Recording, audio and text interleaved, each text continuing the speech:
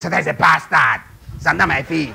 And person where don't put you 7 chains. Every day he drags you any way he wants. The bastard. Someone whose prisoner most Christians are. You be deceiving yourself. No, my authority as a child of God is what? Sit down. Let me analyze your life. When did you commit 1, 2, 3, 4, 5, 6, 7? You're a prisoner to darkness. And you're talking casually about your captor. Instead of learning war.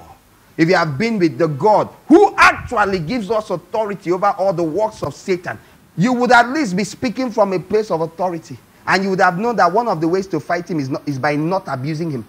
Like the thing is so plain. Jude, 2 Peter 2. 2 of them tell you clearly. They say don't abuse those guys. They even specifically tell you, say even Michael did not abuse him. And he goes on to describe people that talk like that. And he tells you that usually those people are in bondage.